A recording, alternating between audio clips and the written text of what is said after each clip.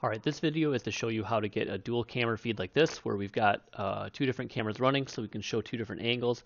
We've got our camera over to the right and our camera over to the left here, so that we can see what's going on. All right, so let me come over here, and I'm just going to turn this towards me so you can see me.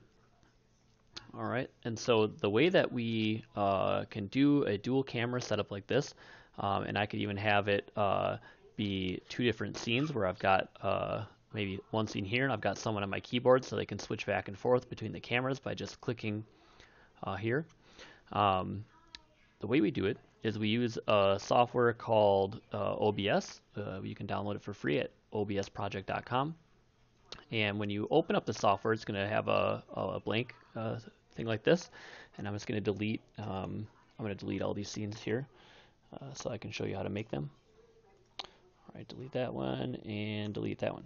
All right.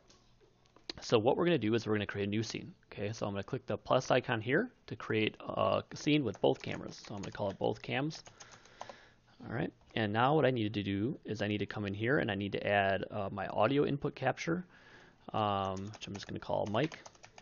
All right, and so the microphone I'm using is my headset right now, so I'm going to pick my headset microphone. And now that you can see is showing up here, and we're getting good audio from it. And now I want to add my webcams. So I'm going to add video capture device by clicking again plus icon down here. Add video capture device, and I'm going to call this camera right. Camera right.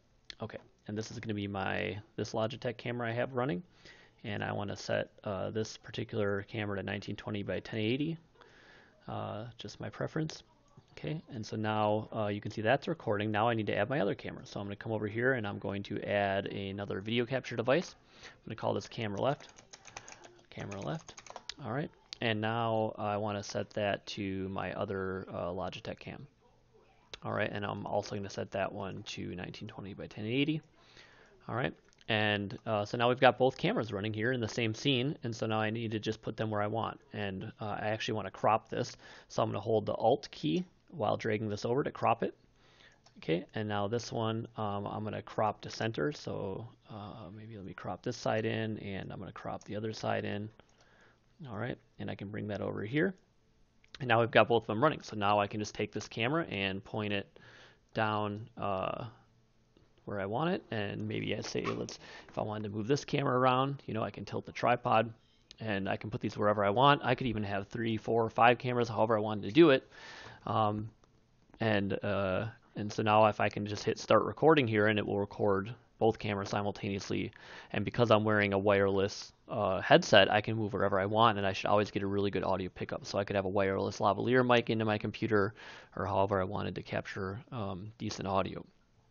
All right, so the other really cool thing that you can do is you can actually use this output as a webcam if you wanted to. So say you want to do a Zoom meeting and use this dual camera setup live, and instead of just recording a video to do asynchronously, you could actually do this live. And the way you would do that is you would come into your and install this plugin. So it's called Obs Virtual Cam. So you would download that and install that plugin, and once you do that, you'll see under Tools here, this Virtual Cam shows up, and you can click Start, or I have mine Auto Start, and then it will show up as a camera source when you're in a meeting. So say I want to do a Zoom meeting, so I'm just going to click Host a Meeting here with my video. I'm going to wait for this to boot up, open Zoom. All right, just waiting for it to open up here. Okay, and so now here's my Zoom meeting. And you can see in the video sources down here, it shows both of my regular cameras, but if I click, I have this other option now for OBS camera. So if I click OBS camera, it will show what's streaming out of my OBS.